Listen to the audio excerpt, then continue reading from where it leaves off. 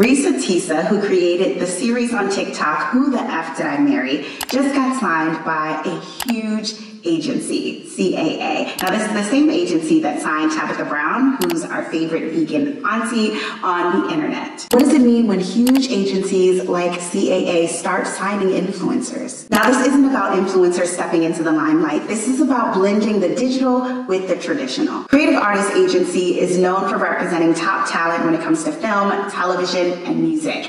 And them showing interest in digital creators is proving the importance of an online presence. They know something that the acting industry doesn't want to admit. The lines between celebrity, actor, and influencer are continuing to blur. Most actors come into the industry thinking all I have to do is land a big commercial, it'll get a national reach, and I'll have enough money to bide my time while I'm waiting for my big television or film roles. Well, with the rise of digital media, those national commercials don't look the same, nor do the day rate or the residuals either. The attention and budget from commercials are now being split between social media and media contracts, and it's not being split equally. Social media platforms are now hotspots for branded content that normally would have been split between advertisement shoots and commercials. With the fall of celebrity culture and the rise in everyday influencers, brands are more and more leaning on content creators for promo. And yet actors are still hesitant when it comes to the shift in the industry. But why? Well, there's a level of education that actors are expected to have. Some of us have BFAs, some of us have spent years and years studying the craft, where influencers,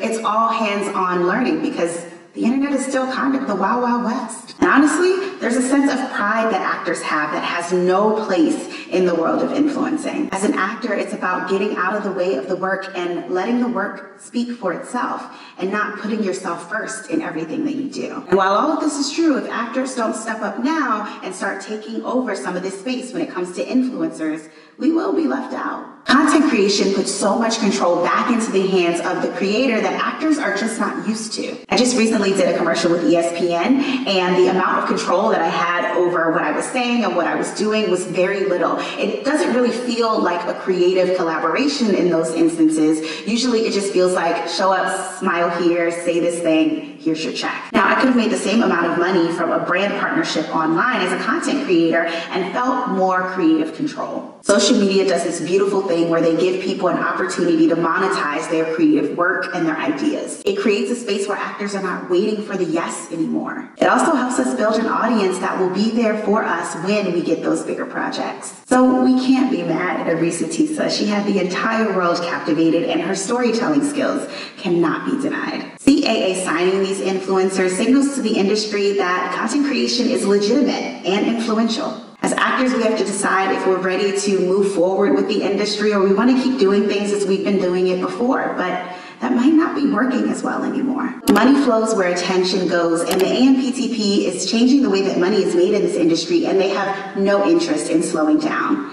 Attention is going to social media. Attention is going to digital streaming. Look, it's never been how can we take the art away from acting, but more so how can we look at social media and brand deals the way we look at commercials as a way to supplement the bigger careers of actors. And who knows where it's gonna go. But if we stop and dig our feet into the ground now, we're going to have a hard time moving forward. As we look towards the horizon of the entertainment industry, it's clear that this is not a trend, it's a shift in how content is created, consumed, and valued.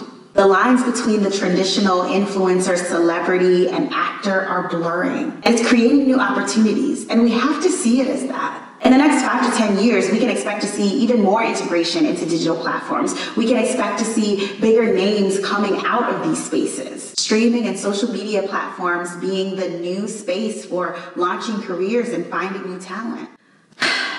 So, actors, staying ahead of the curve doesn't mean just studying in the traditional way, but it means really getting comfortable with the whole idea of digital content creation. It means understanding the basics of video production past your self-tapes. Just stay committed to being lifelong learners and follow the industry wherever it goes. Actors constantly sign up for the unknown, and this is a part of that.